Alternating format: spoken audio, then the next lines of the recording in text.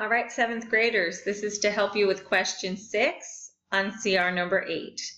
It says to simplify, and then within parentheses you have -4 divided by 1/2. Then outside the parentheses it says divided by -8. All right, we must work within parentheses first and get a single value. So if you have -4 divided by 1/2, and then that answer divided by 8, I'm going to work within parentheses first.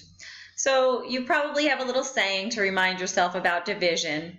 You probably say skip, flip, multiply, drop, change. I don't know what little saying your 6th grade teachers taught you. But this would be -4 over 1 divided by 1/2 is the same as times 2 over 1. And I still have divided by 8 on the outside. Well, these are both over 1, so I don't even have to consider that.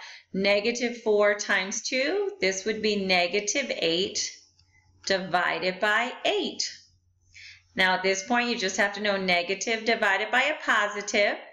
Negative divided by a positive is a negative. 8 divided by 8 is 1. So my final answer would be -1. If you want to show that how many halves, if you take 4 and divide it into halves, how many halves would you have? If you had 4 whole circles, I just want to show you why this turns out to be 8.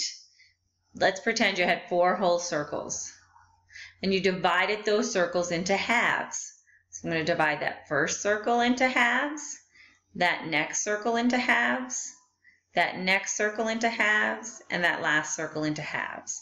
Well, how many halves do I have? 1, 2, 3, 4, 5, 6, 7, 8. That's why 4 divided by 1/2 is 8. Then you know a negative divided by a positive is a negative. But if you need a visual, if you can't see 4 divided into halves, that you'll have 8 halves, hopefully that visual helps you see that. Get a single value within the parentheses and then do that last division. I hope that helps.